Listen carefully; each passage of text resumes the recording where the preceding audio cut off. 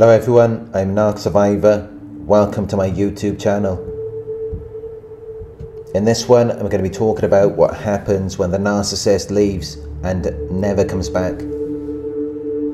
Please give the video a thumbs up down below. Hit subscribe and click all notifications to be notified when I upload a new video. And if you would like to book a one-on-one coaching session with me, just go to my website. It is narcsurvivor.co.uk. When the narcissist leaves and never comes back.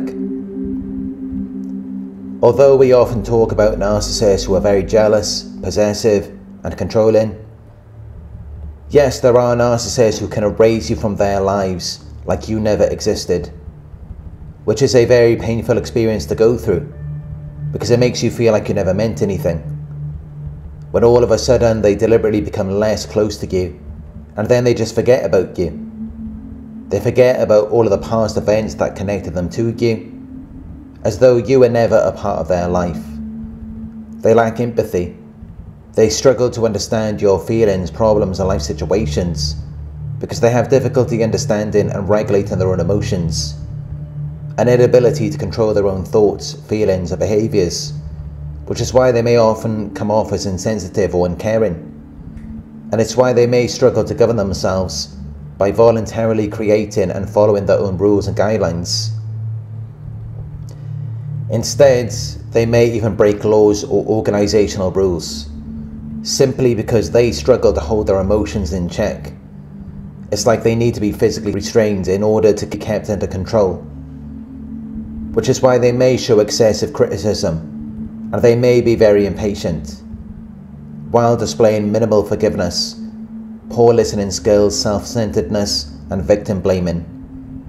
It's like they're physically present, but they're not really there, because they have a personality disorder that inhibits their ability to connect and communicate. As a result, they may experience a lack of awareness, because they didn't have strong role models in childhood for empathetic behaviour. And instead, they may have had many models who were unempathetic, so now they struggle to care about anyone other than themselves. And they find it difficult to care about helping or listening to others, which severely affects their ability to maintain healthy relationships and affect positive change in their community.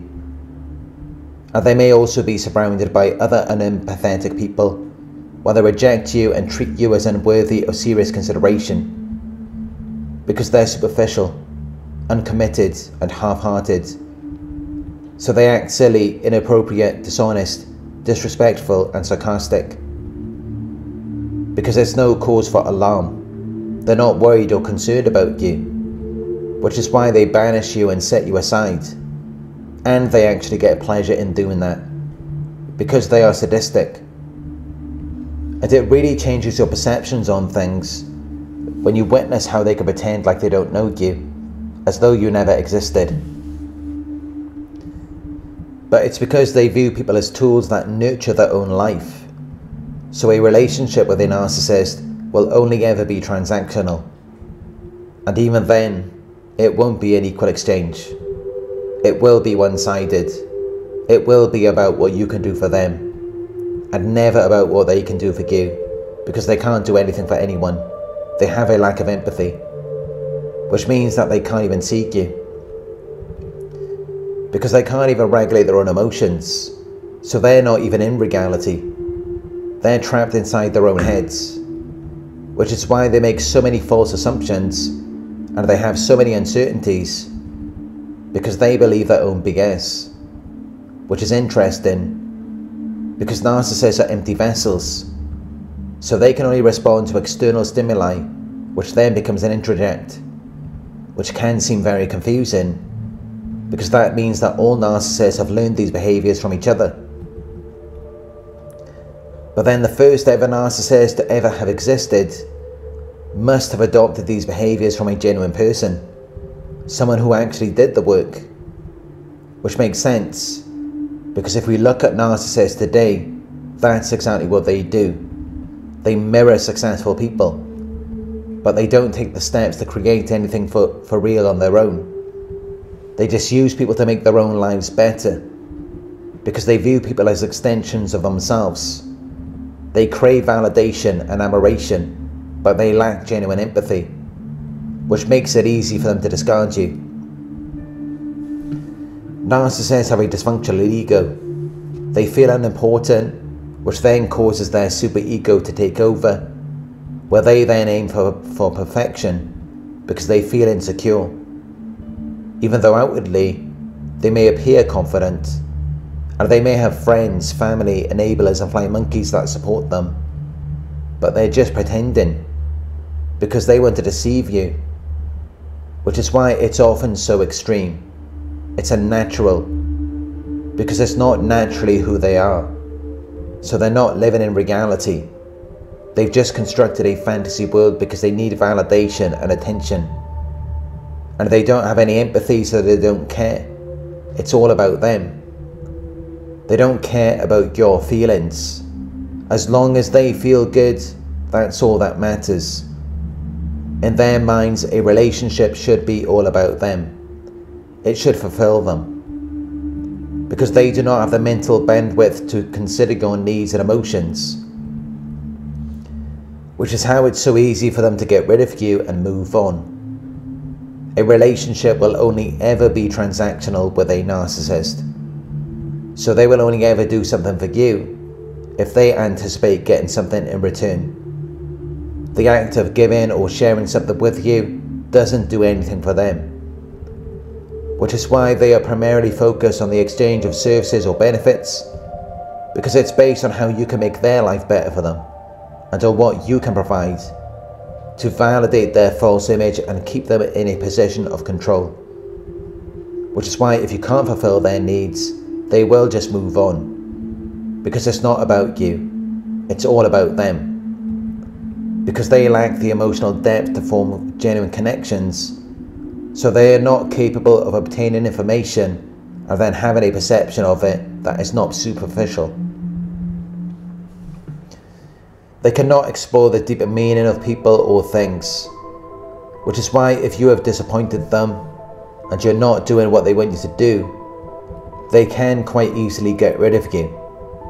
So the only way that you can sustain a relationship with a narcissist is by abandoning yourself.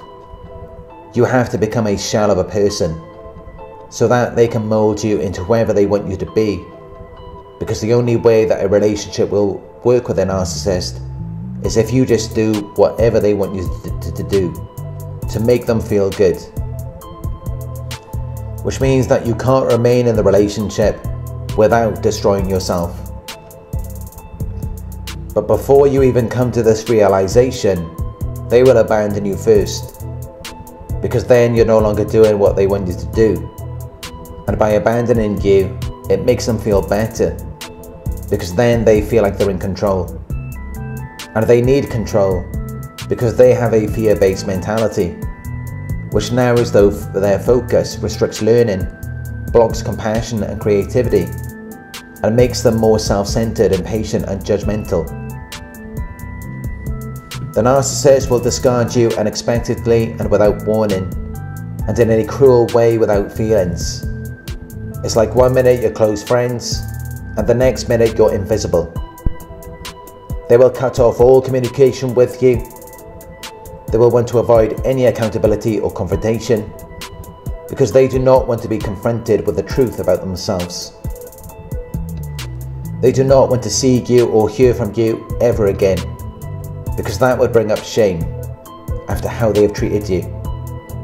It would make them feel like a bad person, and they do not want to feel that way about themselves. So they will avoid you, because it's not about you, it's about them. They lack empathy and emotional depth, so their relationships are superficial. And once they no longer have a use for you, they will detach from you without any accountability. And they will move on very quickly. They will find someone else to validate them and make them feel special, and they will leave you behind, because you are just something to help them advance or achieve something. They may not forget you, but you were never anything of significance to them. They never cared about you, which is something that you may never be able to understand. but it's because their emotional needs were not fulfilled in childhood. So now, they are unable to pair bond. They cannot form a close relationship with anyone. It can only be transactional. And that's how they're able to move on. That's how they're able to discard you. It may be very upsetting for you, because you do have the ability to pair bond.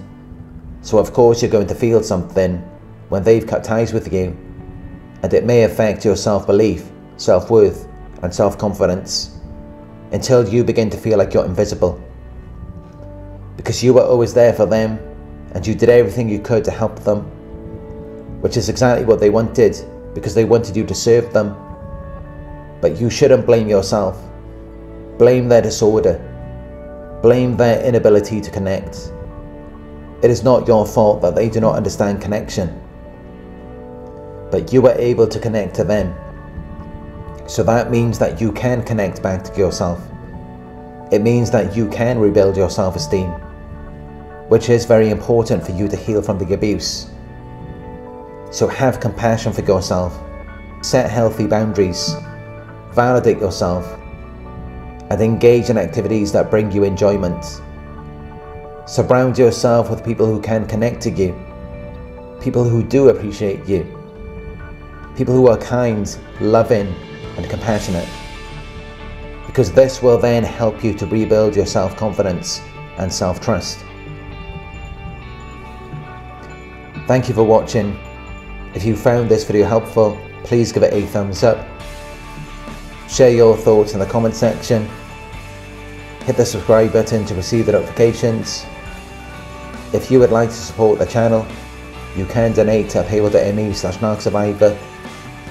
You can book a one-on-one with me on our website. It's narcsurvivor.co.uk. Thank you for watching, and I'll talk to you soon.